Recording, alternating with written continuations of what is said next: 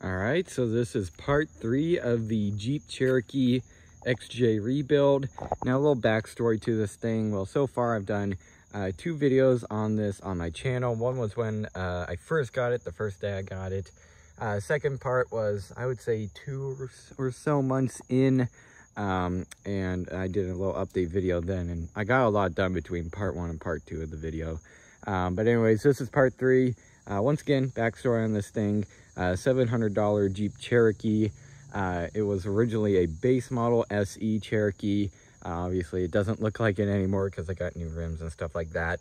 You guys saw that in part 2, but again, Jeep Cherokee SE, which is the base model, $700 on Facebook Marketplace, whatever you want to call it. So let's go ahead and start with what has happened between part 2 and, well, in this case, part 3. And I'm going to be honest, not that terribly much has happened now. Once again, you guys saw in part 2, I got new rims for it. You can see there. These are from, I believe, a Laredo Jeep Cherokee or either a Wrangler Jeep. Again, I'm not 100% sure, but they are definitely not from a normal base model Cherokee. So this thing looks a lot more higher end now that it has actually, you know, good rims, because the ones that I showed in part 1 that originally came with this, they're the ones that came stock with the car, have 180,000 miles on them, and they were just all rusty. They looked horrible. So these were definitely much of an upgrade. Now let's go ahead and get my key out here, and let's go ahead and get in here. Now this Cherokee also doesn't have the keyless entry, once again, because it is the base model, but it does have power locks and power windows. So that was an option back then. Normally, heck, even sport Jeep Cherokees, which were the higher end above the SE, they didn't even come with power locks and power windows at standard. So this one has a, I would say, in my opinion, a kind of a rare option, especially since this is a base model SE Cherokee. And it has the optional power windows and power locks, so that's pretty cool. Also, a minute ago, I just realized this. If I didn't mention the year of this Cherokee, it's a 96. I don't know why I didn't mention that earlier, but I didn't. Anyway, so what else? I believe I mentioned this in part 2. Might not have. Actually, I don't think I did. I got speaker grills for this thing. These are out of the junkyard, same place I got the rims and stuff. And basically you have to take the door panel off and screw them in. And so looks like I have the higher end Jensen sound system in here now when I really don't. But for speakers that are in here, they are Pioneer 5/4 inch, I believe. Whatever fit this thing, I believe it was 5/4 inch. Or maybe it was 6/4, I don't know. Anyways, now that it has the proper speaker size in it, it looks a lot better, because the people that had this Jeep before me, they didn't know too terribly much about it, and they put in bigger speakers than this hole could accommodate, and they were just sticking out. They were only held in by 2 screws. It was horrible. So you didn't install them correctly or anything. They weren't even the right size. So definitely fixed that issue, and it looks a lot better. Same thing on that side. I have the speaker grill right there, along with the same speakers. Once again, Pioneers. Also, another thing that I have done, if you can see, the floor is lit up, and that is because I did actually a video on this, a dedicated video.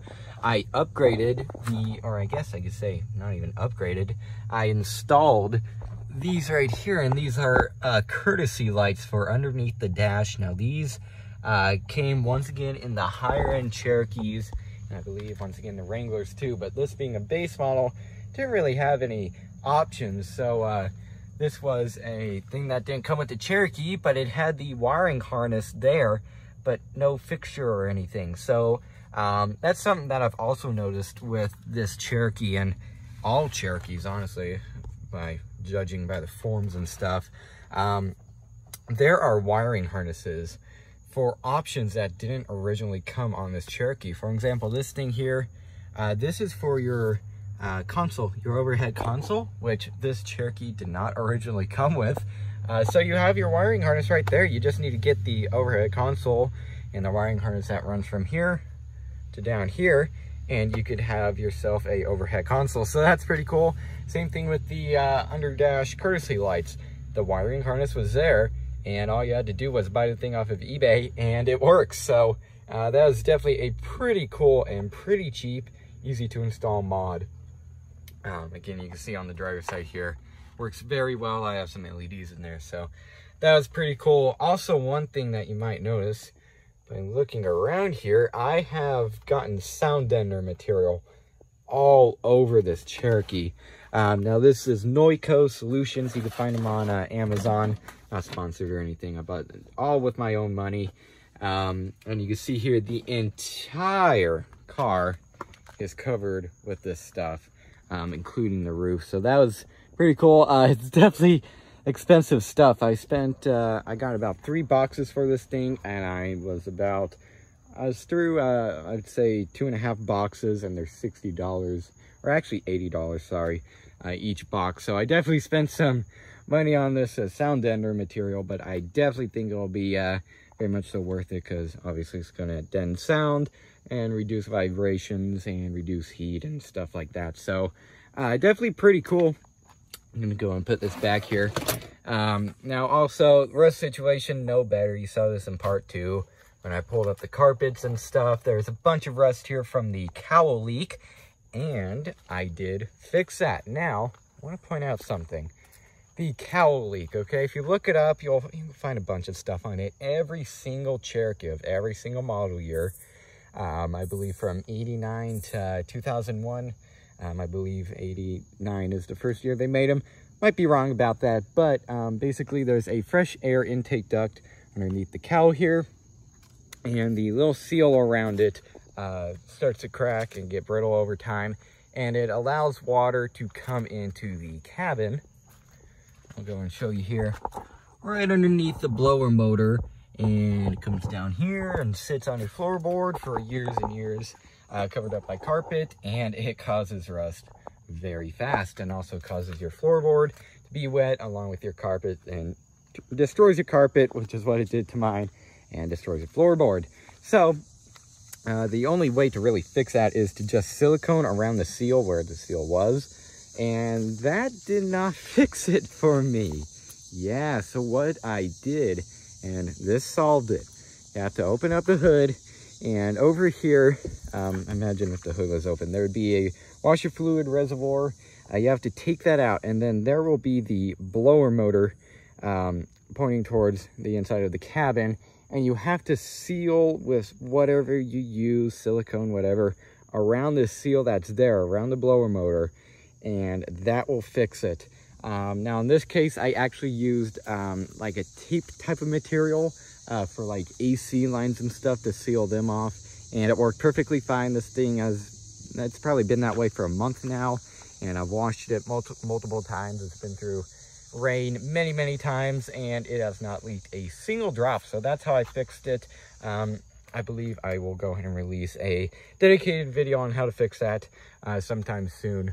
So yeah, very easy fix. It's frustrating because I sealed around where the fresh air intake duct is and didn't fix it, and I eventually found out that it's the blower motor leaking. So once again, it was just frustrating, but in the end it was definitely worth it. Keep in mind, we do have a new floorboard in the garage, so once we get this old thing cut out, we'll get the new one in and welded in. So rust situation will definitely be fixed. Along with the carpet, I have a new carpet in the garage in color black, and I will lay that here, and I'll have a new carpet along with the new headliner that, once again, it's completely fixed up. It's in the garage, one piece. We just haven't installed it because we don't want to weld with the new headliner in and possibly catch it on fire or something like that, or have a burn mark. So we're just going to wait to install the headliner. That's in perfectly fine condition now, perfectly new condition, should I say, until we get the floorboard done. So there's that. I'm going to go ahead and unlock the Jeep here. Once again, you can see it's working just fine. I'll go around to, I guess, the other side for this. So the other thing here is, open this door. The back bench, as you can tell, is installed now. This back bench was in very good condition, aside from just a little rip. Sorry for the bad lighting, can't really help it. You can see that rip there right in the vinyl on the side. Can't really do much about that, but the actual seat itself was in very, very good condition. Very surprising for 183,000 miles. It was just a little bit dirty, and I'm gonna tell you guys a good product I'm very impressed by. It's West Coast Customs, I'm pretty sure, and it's carpet and upholstery cleaner. You can find it at Walmart. And basically I bought 2 cans of that stuff, and I used it on the passenger seat, the back, or the bench here, and then also this thing here. I don't know what you call it, but the top part and the bottom part of the back bench. And I sprayed it all over it, agitated it with a detailing brush, and then I sucked it out using an extractor for like detailing and cleaning carpets and stuff. And these seats look absolutely brand new. It's amazing. Again, I wish I could show you with better lighting, but maybe I'll turn on my flash and show you guys in a second. But it looks absolutely brand new. It's amazing how good that stuff is. So if you're looking for a very good cleaner for your seats and stuff, definitely recommend that. Again, you can find that at Amazon, or not Amazon, Walmart. It's like $5 a can, so very cool. Definitely recommend that stuff. Go and close the door here, and I'll open this door. You can see once again more of the sound ender material, along with the courtesy lights up there. So pretty cool. What else? I know there's more things, I just can't think of them right now. I guess I'll go to the back here, and a few little things have changed there, which I'm not too terribly proud of. First thing is up here. Now this panel here, I think I mentioned this in part 2. This Jeep, back in 2003, it had a rear end collision, and it actually had frame damage. In fact, this Jeep still does have a little bit of frame damage. Sadly enough, you can't really see in there, but it's just a slight little tweak on the frame, which is obviously not ideal, but $700, it can't complain. It's not really affecting the functionality, but does have frame damage. Anyways, but it hit in this corner here, and I believe this panel, which is from the original tailgate, that got hit, where it mounts into the holes here on the actual tailgate itself, it's broken. I don't know why or what, or if it's from the collision or what, or someone was in here at one time, but basically they broke that off, so it's just hanging down on this side. It was hanging down in the middle. It looked horrible. So once again, I'm not proud of this. It makes it seem like a hillbilly did this, but it's what it works, and it's working just fine. So basically what I did here is that this was hanging down, the plastic piece here. I JB welded right here, and that works somehow perfectly fine. You can see I'm tugging it here. It's not coming down or anything. So JB weld on this worked just fine. And then also here on the corners, I just put a screw here, and it's holding in perfectly fine once again.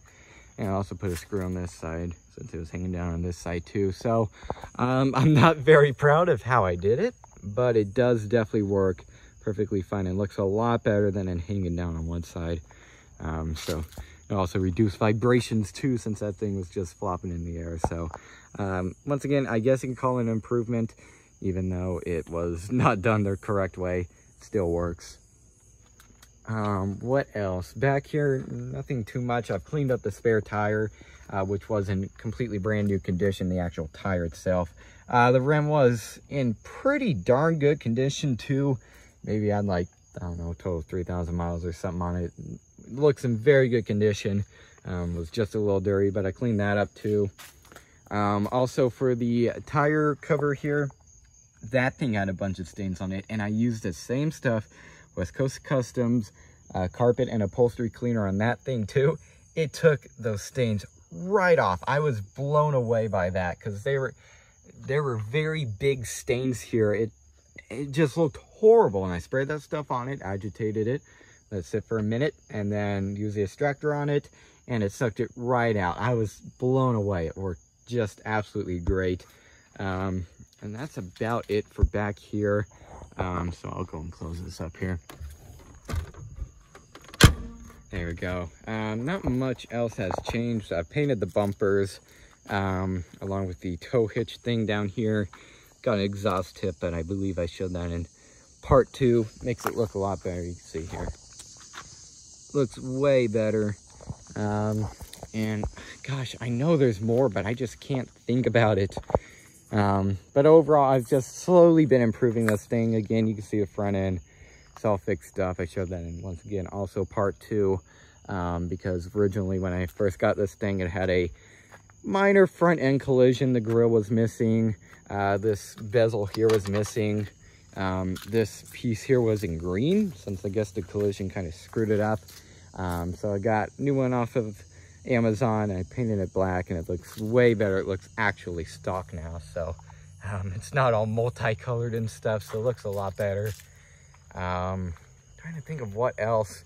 Oh yeah, I also painted the Cherokee lettering here in white, and it looks way better than the dull kind of silver that was on there. That was completely peeling off and wearing off. So it looks way better. You can see, once again, looks actually, in my opinion, better than what it did out of the factory. You see on the back too. Way better in my opinion. And that's just about it for what I've done. Again, I can guarantee there's more that I've done, but I can't think of it right now. Also, I'm going to go ahead and start it up here for you guys, so then you could hear it. Go ahead and hop in here. Now it's been about a day and a half since I've last started it. Actually, maybe 2 days. I don't know. It's been a while. So completely cold start. Let's go ahead and start this thing up.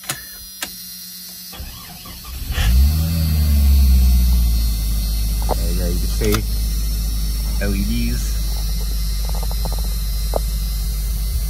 There it is. You can see oil pressure and stuff. So everything is still working fine on the good old $700 Cherokee. Now, gosh, I hate this door buzzer. You know what? I'm just gonna hop in here. I'll close up the door here. Now for AC, that is still not fixed. I need to get a new condenser and also a new dryer for it.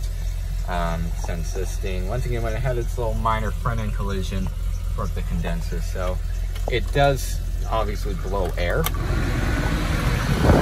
Right there. And blower motor works and stuff. But all that it's blowing is outside air, just at a certain miles per hour. I guess that's the best way I can explain it. It's not actually cold AC or anything. It's just, once again, bringing outside air into the cabin at a speed, so it feels a little bit cold. But if there isn't no condenser in there, it's not going to be cold. So there's that. Again, I know there's more. I just can't think about it. But overall, I've been slowly improving this Cherokee, and once I get the floorboard fixed, all I would have to do is put in the carpet. That's probably a 4-hour job. Headliner, that's a 2-hour job.